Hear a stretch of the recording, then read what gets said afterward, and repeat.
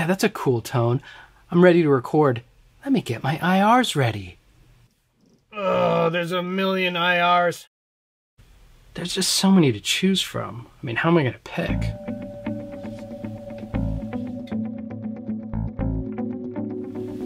Yeah.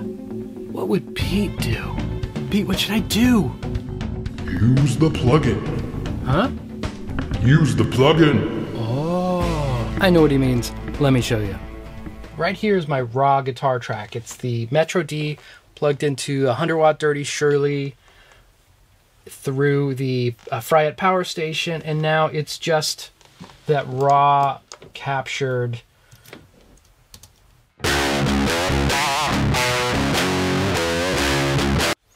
guitar sound, which is pretty cool in raspy, but it needs a cab. Yeah, obviously needs a cab.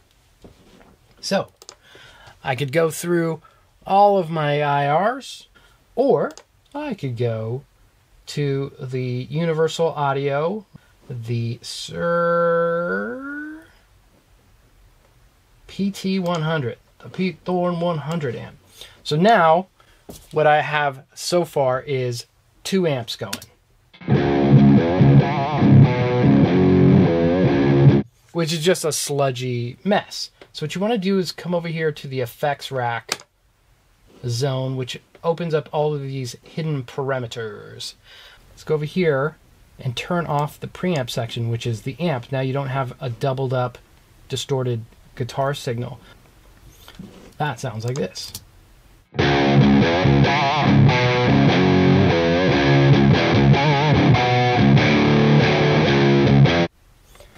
So right out the gate, that's great. And I'll give you a little pro tip here. Almost every preset number 1 is kind of like the best preset that you're going to get, because manufacturers aren't stupid. They're going to put their best foot forward. This is no exception here. Right out of the gate, the first one is a Sir 212. It sounds really good. It's balanced, it's full. Now if you want, there's a noise gate, that's cool. You could turn it off.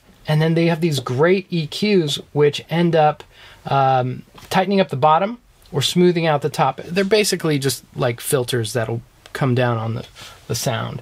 So let's say if you could do cool effects with it too. If you really take that bottom end tight filter way up high, it'll have a cool filtered sound.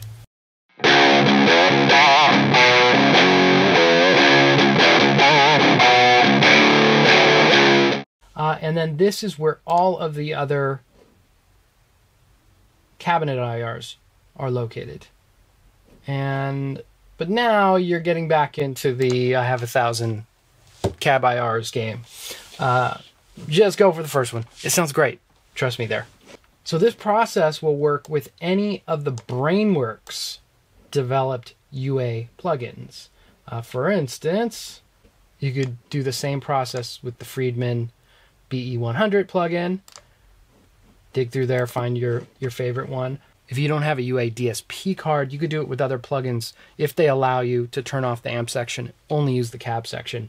Not all plugins are created equal, so I haven't had a ton of great success there, but the Brainworks stuff works really well.